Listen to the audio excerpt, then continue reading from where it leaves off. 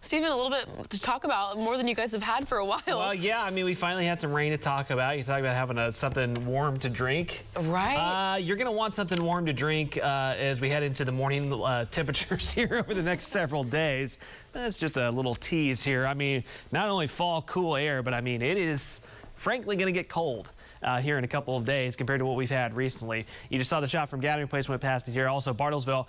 The further north you go, the better chance you're going to have for some sun breaks today. So Bartlesville, you're one of those spots that I think we'll see a few more sun breaks at times today. Even here in the metro, we'll see that.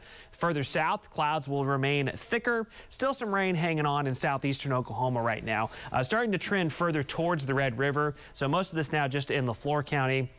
And then kind of the more widespread rains are across northern and northeastern Texas, southern Arkansas. You see the kind of trailing area of light moisture, light rain continues in southern Oklahoma, western Oklahoma, the Texas Panhandle. That will shift to the east, but a lot of that's going to fall apart. So that's why we're not anticipating too much more in the way of rain, especially not in northeastern Oklahoma, but even southeastern counties, south of I-40, your rain chances start to diminish as we head into the midday hours. Showing you the wide view national temperatures don't always do this, but why? Well, look how cold it's getting into the northern plains. This time of year, of course, they start to get pretty chilly there. Say the Dakotas, you see it's in the upper 20s, low 30s.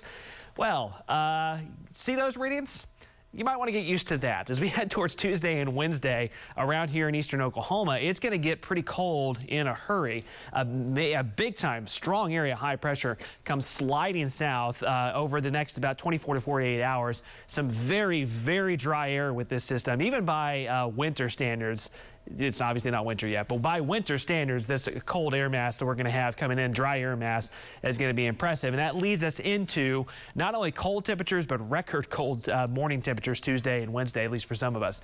We'll get to that in just a second. As far as today goes, it's going to be a really, really nice Sunday to be outside. Still some lingering moisture, lingering showers to the south. About 70 degrees under the cloud cover southeastern Oklahoma, low to mid 70s. Tulsa to the north, where we see a few more sun breaks at times. A nice north breeze. Make some outdoor plans. It's going to be a really nice one.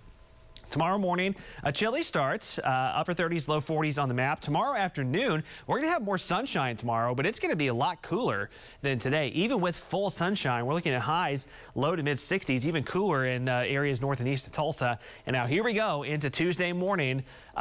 Tulsa, north and northeast of Tulsa, first freeze of the season likely, and actually maybe a hard freeze. You get below about 28 degrees. That's considered a hard freeze in our northern northeastern counties on Tuesday. Southeastern Oklahoma, you might escape the freeze Tuesday morning. Not going to happen Wednesday morning, though. I mean, look at these lows for Wednesday, well into the 20s. There could be some low 20s in areas like Bartlesville, Coffeyville, Veneta, Miami. So cold conditions headed our way for the middle of the week compared to just a couple days ago when it was feeling like summertime in some spots. It's a roller coaster ride, though, so you can see we really drop those temperatures significantly the next about 3 to 4 days. But as quickly as we get cold, look what happens. We rebound again Thursday, Friday, Saturday, back to warm conditions just in time for the weekend next weekend.